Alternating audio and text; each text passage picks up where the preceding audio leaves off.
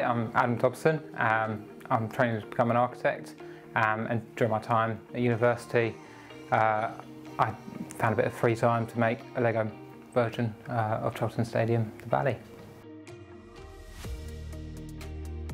All my interest really lies in stadium architecture, and so my research really looks at the social value of stadiums and sort of unlocking that sort of hidden potential for what they can become. I've been a Charlton fan for as long as I can remember.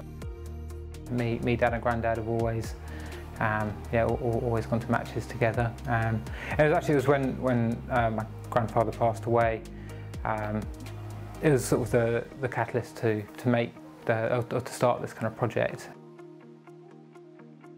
So there's approximately 20,000 Lego bricks. I started off just making the East stand, so that's the stand that me and my dad and my granddad always used to sit in. And so I just sort of started off with that and trying to work out how to get the lettering of the Valley.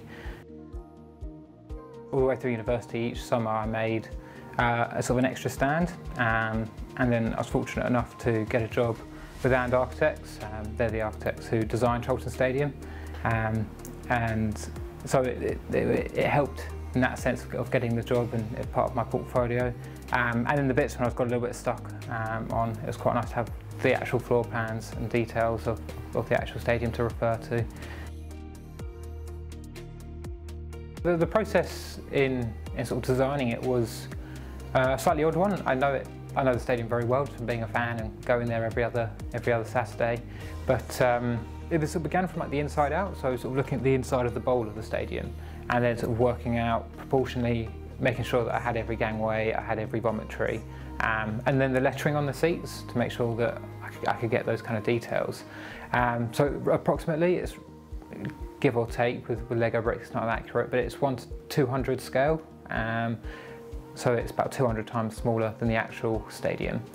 And then it was a case of sort of looking at Google Earth and sort of Google Maps and kind of see like the 3D view you can get on that.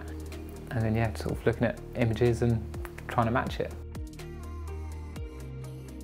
I've tried to get some nice elements in it, so like the roof and stuff can be lifted off, so you can see some of the details a bit clearer inside, so fans to enjoy.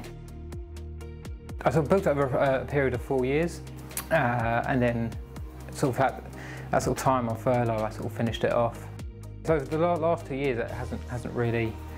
It's just sort of been sat in my parents' house. So about time I finally, tried to put it out there.